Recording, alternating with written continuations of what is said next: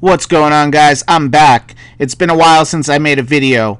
I want to apologize for the leave I had to take, but I'm officially back. And since I'm back, I figured I'd make a video showing you an awesome new tutorial teaching you how to get Kodi on an iPhone the simplest way with no jailbreak or MacBook. Before I start, I do want you to know that you need to have iTunes installed on the computer you will be using to install Kodi.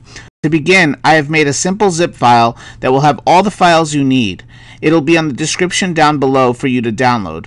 Once you click the link, it will direct you to this website. From here, you will click download through your browser. This process may take a while, so sit back, relax, just wait for this to fully download. Once it downloads, we are going to open it. We're going to click extract all up here. We're going to extract it to wherever you want it officially extracted to. From here, we can click the Kodi iPhone, and we'll see all these files. At this point in time, you should have your iPhone connected to your computer. Now we are going to click the impactor.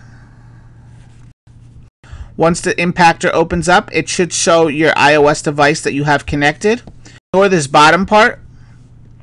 Now what we're going to do next is we are going to click on the Kodi 16.1 iOS, and we're going to drag it right over there. Over here we are going to enter in our iTunes email and password. The reason is because you are going to be signing the package that's going onto your iPhone. So over here I'm going to enter in my email and password.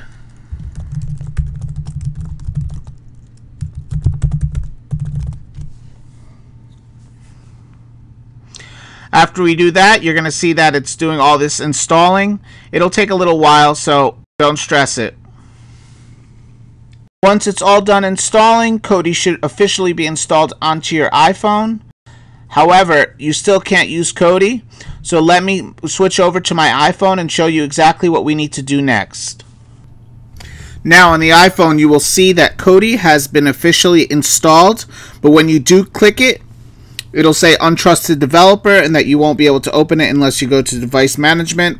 So what we're going to do next is we're going to go to settings, general. We're going to go down until we see device management. We're going to click the developer app and we're going to click trust. And then we're going to click trust again.